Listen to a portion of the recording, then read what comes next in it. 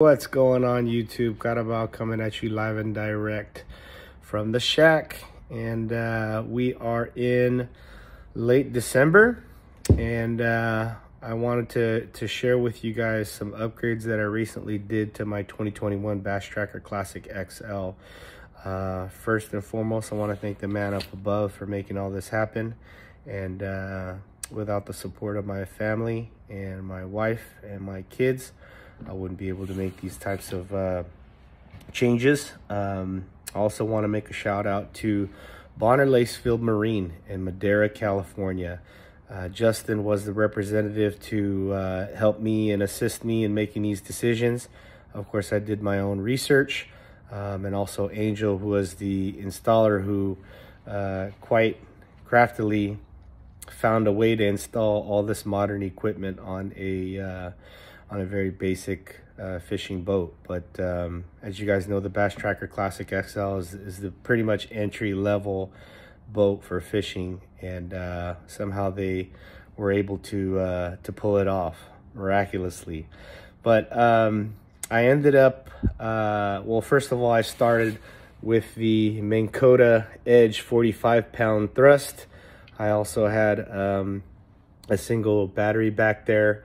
I also had a Lowrance hooks for fish finder, which was very basic. It came with the boat, and I ended up upgrading to the Garmin Force Trollin Motor and the two Garmin EchoMap 106 SV 10.5-inch monitors at the console, as well as at the front of the boat.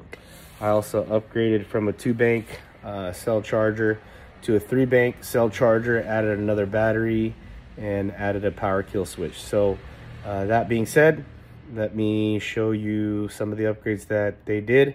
And I haven't got to use anything yet. It hasn't even touched the water yet. So I'll eventually post another review and let you guys know how this equipment operates. But I ended up being sold on the Garmin for the Panoptics feature, and I thought it was very unique, and I also like the information that I found on the Garmin Force as far as its usability and bang for the buck. So let's turn this around, and that is what the new monitor looks like.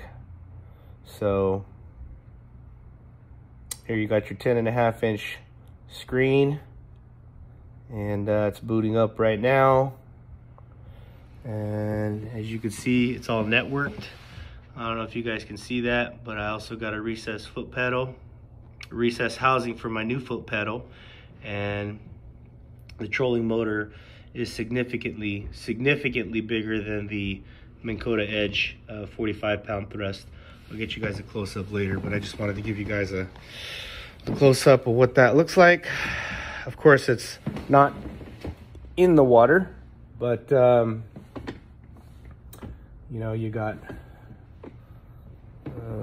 hard to see there, but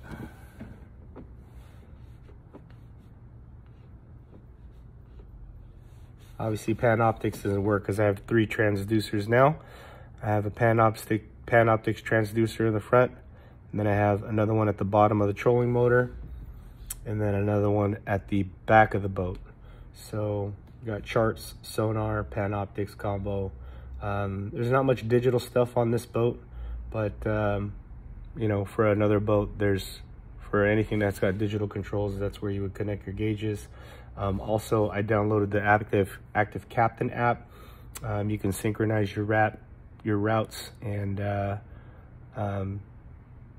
haven't done too much experimentation. I'm just getting familiar with all that right now, but you can also customize your home.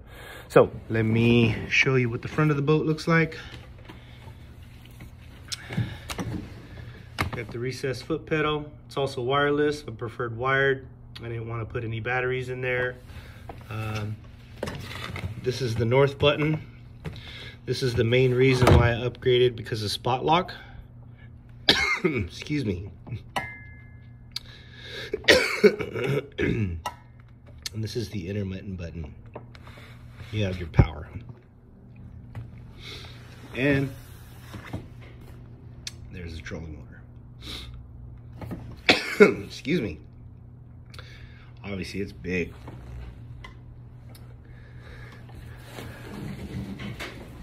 I went 24 volt. Excuse me.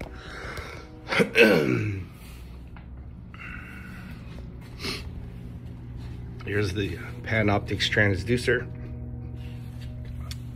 Transducer right here. Excuse me. Got your propeller. Very, very clean. There's 2 hydraulics in there. And when you deploy it, it's very, very smooth. Very smooth. All right.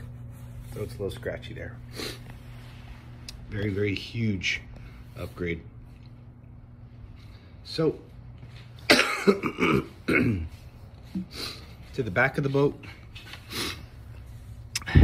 one with the Promar 15 amp 3-bank charger. Have a kill switch. We also added another battery right there. So, kind of went all out there, folks.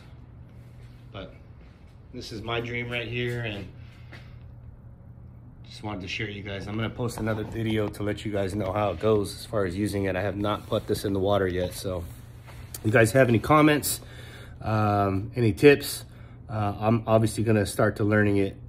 I'm going through the user manuals right now, but in the interim, if you have any comments, please drop a comment, like and subscribe at Local Boys Fish. Thank you.